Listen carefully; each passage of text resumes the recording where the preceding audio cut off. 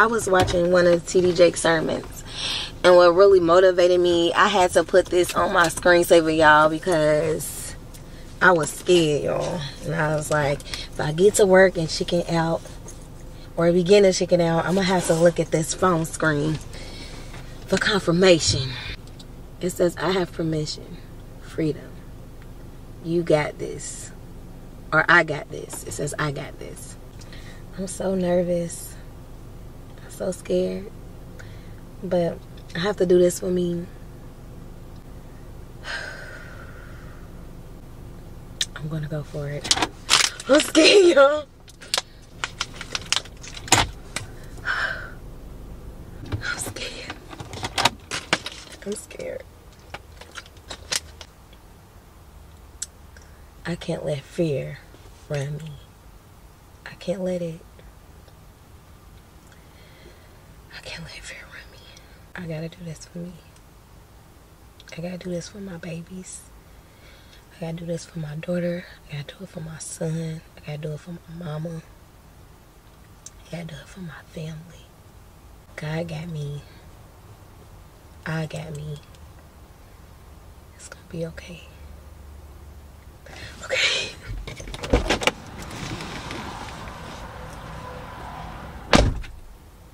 Hey y'all, how y'all doing? I'm Dara. If you're new to the channel, welcome. Usually I post hair content. I post a lot of content. First I was looks natural. Now, you know what I'm saying, I'm growing a lot, 7 months in, you know what I'm saying, hey. But here recently, I've been on a whole different journey other than hair journey. I've been more so on like a spiritual journey and really trying to find myself. And so I did a big thing. I did a real big thing. I did a thing that is really unlike me. Like, it's really unlike me.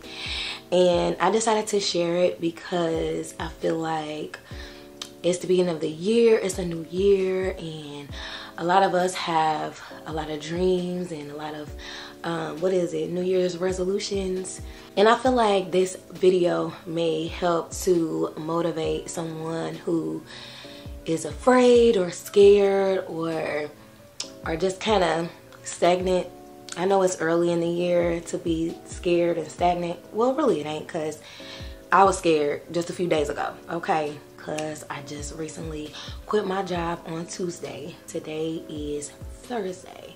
I quit my job on Tuesday, January the 3rd? 4th, 5th? What's today? Okay, yeah. I quit my job on Tuesday, January the 3rd. Today is January the 5th. And I'll get more into the depths of how it happened or just that day, how I was feeling or whatever. But I want to start from the beginning because the beginning is basically where all of this kind of started. And I'm going to go all the way back. Trust me, this is not going to be a long video, but I'm going to just kind of give y'all a little bit of my life story. Just a little bit. It's not going to be a long video, but I'm going to just kind of catch y'all up so that I can explain to y'all why I did what I did, because, you know, it's really unlike me to do something like that, okay? Do something like this. So, when I was young, little Dara, childhood, elementary school, I used to have like a crazy imagination. I always was a dreamer, and a lot of the times I wasn't here like mentally. I was always in the clouds, okay? And I was really misunderstood for that growing up. So I really didn't have a lot of friends, and so a lot of times I would conform to other people. Like, I was always a people pleaser, you know. I always been that type of person, real shy, quiet. And as I got older, life happened, and I met people who weren't the best for me. And I got into relationships that weren't the best for me, and life happened, and I lost those dreams and that vivid imagination that I had when I was young. Now, as I was getting older, you know, I did have spurts of my dreams and my aspirations, but because of the mindset that I was in at the time, I really put my dreams and things to the side so that I could please other people, because that's just the type of person that I was. So around 2010, I'm not really good with dates. I had entered into a relationship that wasn't the healthiest. It was actually very violent. I'm gonna just call it what it is. It was a domestic violence relationship, and I was still in this relationship, you know what I'm saying, in and out for 6 years. You know how domestically violent relationships go. You know, you back and forth a lot of the time. And he's actually the person that gave me the referral for this job, because where I worked, it's like a lot of people back in the day, everybody wanted to get into this job because it pays really good, but you had to have a referral for it. Me getting that job was really a blessing, because I was able to get out of that relationship, because it was one of those type of relationships where I wanted to leave, but I was really dependent on him. Getting that job, it was a big blessing because it paid good, had excellent benefits. It's a great job to retire from if you really like that type of work. So when I got this job, I was able to move out on my own. I really thought that I was free, you know. In a way I was, because I was able to get away from him, but I really wasn't. But we're gonna get into that, okay? We're gonna get into that. When I got into this job, you know, I was excited. It was a new opportunity for me, and like I said, it was great paying, excellent benefits. But the environment of this place, it just wasn't, it didn't mesh with my soul. I've always been a people pleaser and shy and quiet, and that environment just was filled with a lot of gossip, a lot of rumors, people talking about people, like it just, jealousy. It was just a whole lot going on there, and I just knew in my heart it wasn't for me. Being there, it really turned me into a different person. Like I wasn't I was more so turning into like this mean, always, you know what I'm saying, angry, vindictive. Like I was turning into a whole different type of person. And when I was there, I didn't notice it, but now I really see like the type of person that it was turning me into. And also that job, they didn't care about their employees. I'm gonna just say that they did not care. I knew at the end, I knew it was the end when just in December we had a big snowstorm. We was in a state of emergency. It was below zero outside. Roads was slick, icy, and they still made us come into work. If we didn't go into work, we was not gonna get paid for our vacation pay. And it's so crazy. Like, I'm not gonna throw the company under the bus, but if you know, you know. I'ma just say that. But they didn't care about the safety of their employees, obviously, because why have us come in? You know what I'm saying? It was just all those little things that made me know, you know, it helped me to realize, like, girl, this ain't for you. The main reason why I stayed is because I got comfortable. I got comfortable with the pay. I got comfortable with the benefits. And it's hard to leave a place that you've been, because I've been there for about to be 7, it would be, because I ain't 30 no more, okay? But I would have been there for 7 years in February next month. I was comfortable. I was about to get a raise. We have profit sharing. We have contract bonuses every 4 years, and the pay was great. But it's like I was sacrificing my time, my life, my personality, the person who I was, for that. I'm going on a rant, but let me finish the story. Is this a story? I guess it's a story, but let me finish. Cut back to this relationship, this domestically violent relationship. I hope I'm saying it right, because I'm saying domestically violent. I hope I'm saying it right. Hopefully I'm saying it right. Back to this relationship, okay? So when I first got the job, I was very dependent on him and his family, because I really didn't have anybody to watch my kids. So I had my aunt, my grandfather, and I love them so much, but they passed away. And those were like the main two people that I had.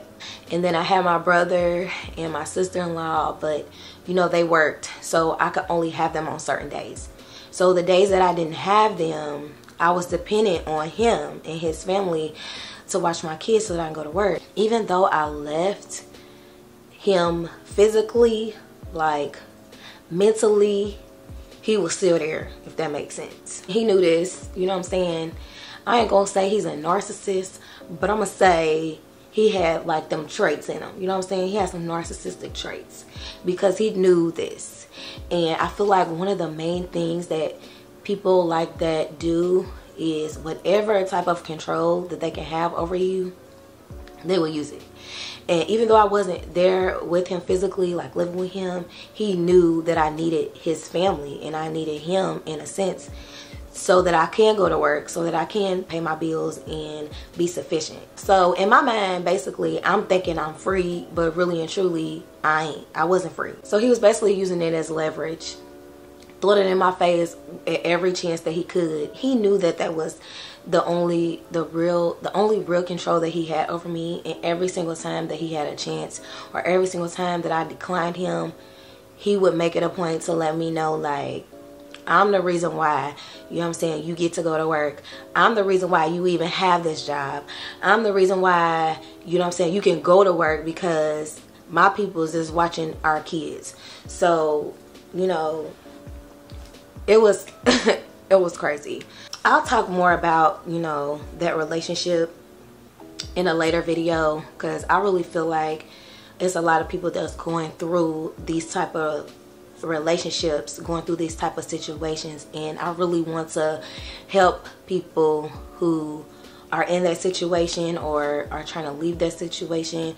Like, I really want to help. So I am going to be making another video about that, a separate video. So recently I went through a period of awakening, like a spiritual awakening, where I really dove deep into myself and seen past patterns and just seeing basically what led me up to this. And I really got a chance to go back to the little Dara, like the little me, the younger me, my inner child. I really had the chance to remember that great imagination that I had, those dreams that I had. Like, I don't want to get all emotional because, y'all, it's a whole nother thing. But I really was able to see clearly everything. Like, I was able to clearly see everything. Now I was starting to see things, you know what I'm saying, the more I distanced myself from him. But during this awakening, like, it really opened my eyes. Like, I see why they call it awakening, because for real, it opened my eyes completely. Okay. It just allowed me to see the whole picture. And when I thought about it, and I thought about how comfortable I was in this job, like, I was like, what am I doing? Why am I here? Why am I at this place that's not really benefiting me emotionally? It's not catering. It's not helping me to get to my dream. You know what I'm saying? I'm risking my life in the freezing cold to go to this place that wouldn't care if something happened to me. They wouldn't care. This is somebody else's dream. And I just was like, why am I sacrificing my dream for somebody else's dream? Why am I sacrificing my life for somebody else's dream? Not only that, I put myself under this person's control. Just everything about this job, the only thing good about the job was the money and the benefits. But why not chase my dream and get all of that plus more? You know what I'm saying? Like, everything that connected me to this job made me unhappy. Every day I was unhappy. I was just so on the edge all the time. It really like made me feel like I was going crazy. I was stressed out every day. Like, that's a whole nother thing, y'all. I do plan on going more into it, but I just wanted to put this video out because it's the beginning of the year and I know we all have our resolutions, and I know it's easy to go back to the old you or the you that you may not be happy with. So I really just wanted to put this video out. At this point, it's time to live for me. It's time to live for Dara. Not only that, because I have 2 babies. I have 2 precious children. I have a daughter and a son. But in my daughter, I see a lot of me, like the little Dara. She acts so much like me, and I would never want her to experience the things that I experienced in my life growing up and just period overall.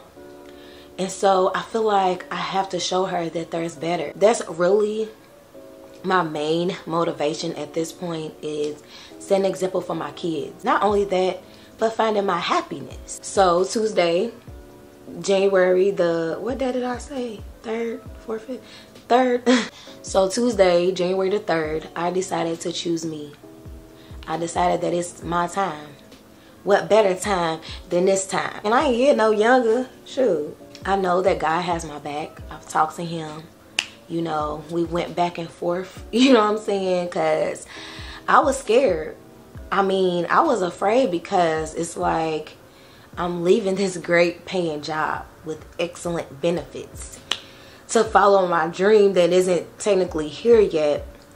But at the end of the day, I know God has me. I know he has my back. I know he's with me always. He's always been with me. And for the first time in a very, very, very, very long time, I have my back. I'm not going to look to other people for assurance like how I used to do. I'm trusting in myself because I believe in myself. I love myself. It took me a while to get to this point, but I'm here now and we finna do this, okay? I decided to record this video because I feel like there's somebody out there that needs to hear this. I don't know who you are. I don't know who I'm talking to, but you need to hear this. Follow your dream. Trust yourself. You can do this. You just gotta have faith, and you have to really believe it's gonna happen. Talk to God about it and believe in yourself, because you can do it. Just think about all the things that you've been through already and surpassed. You can do this. Life is way too short to be comfortable and stay stagnant. It's time to elevate, level up. So what I need you to do, I need you to give this video a like, because according to YouTube's algorithm, how you say it, algorithm? But according to their algorithm, still can't say it. If you like this video, it will help YouTube to know to share this video with even more people, because we need this video to reach everybody, all the people that need to hear this. So go ahead and like this video. If you have something on your mind, if you want to share something, comment down below, because that also helps too, okay? Not only that, I am anxious and ready to hear from people who are like me. I'm looking for my community, my people. So comment down below if you got something you want to share, something on your mind. Go ahead and do it, baby, okay? And also, if you want to follow me on this journey to happiness, hit that subscribe button and the notification bell so that you're notified and you can follow me on this journey to happiness. That was kind of lame, but yeah, y'all know what I mean. Because there's so much that I want to share, and I really hope to inspire others who are like me. Also, I'm changing my channel name, okay? Because I'm Insta Curly Natural. I did see where one of my, I hope she's a subscriber, but she had said something about how my personality is exuding or whatever. And you know, I was saying, thank you, girl. But I have been planning this since the end of the year to change my channel name from Insta Curly Natural to my actual name, okay? My name is Dara Madrice, okay? Dara, y'all can call me Dara. It's a little hard to say if you look at how it's spelled, but it's Dara. I've always loved my name, and it's got a unique reason behind it. Maybe I'll share it with y'all eventually. But yeah, we changing the channel name over here, okay? I said I wasn't gonna make this video too long. Hopefully it's not long.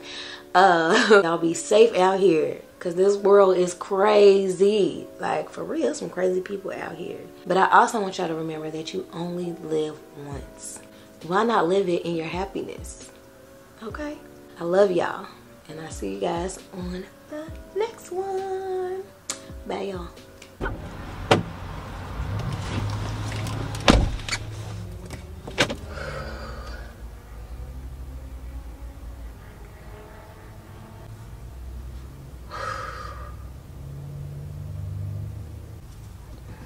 Y'all, I don't know how to feel right now. I don't work here no more. I don't know whether to feel sad or happy.